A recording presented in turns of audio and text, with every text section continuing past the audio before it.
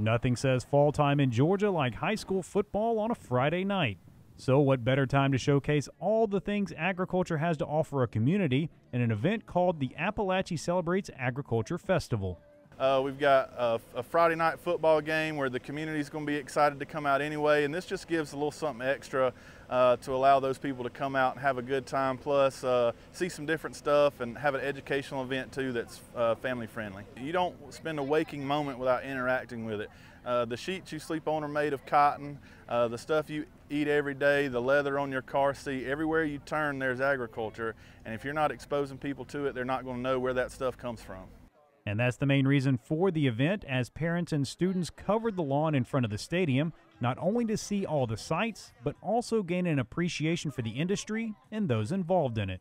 It's an event designed to do a couple of things: showcase our FFA chapter, to showcase local Winder and Barrow County agriculture, to showcase Georgia agriculture, and also just give people the chance to come out and interact with the Apalachee community.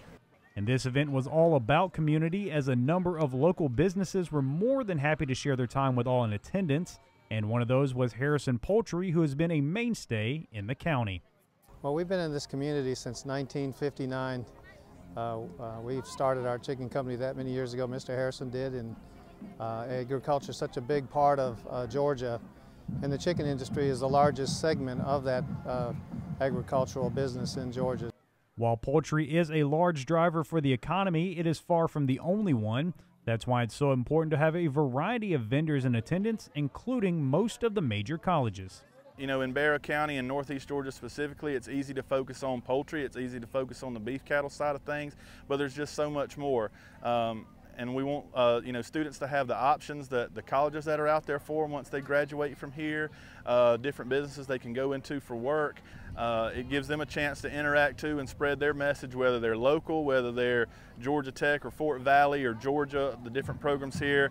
And with those degrees, there are plenty of opportunities to work in the agricultural field. It's a major reason why Harrison Poultry, who is the largest employer in the county, felt it was important to get in front of the next generation. Well, a lot of these students are our future. I mean, they're future employees of different businesses, and obviously we'd also like to see some of these high school kids come and work for us at Harrison Poultry with an ag background. Most of our employees have a poultry science degree of some sort or animal science degree of some sort, so it's a big deal for us to just make kids aware that there's career in food and in poultry. And it appears the future is in good hands, as these FFA students enthusiastically volunteered their time to put on this unique event. You know, that makes all the hard work worth it when your kids are excited, and when you know, when they're gone for the day, or when you go home at night and you lay your head down and you think about how excited they are. That gets you excited, and that gets you motivated to keep the hard work going and get up the next day and keep going at it. Reporting from Winder, I'm Damon Jones for the Georgia Farm Monitor.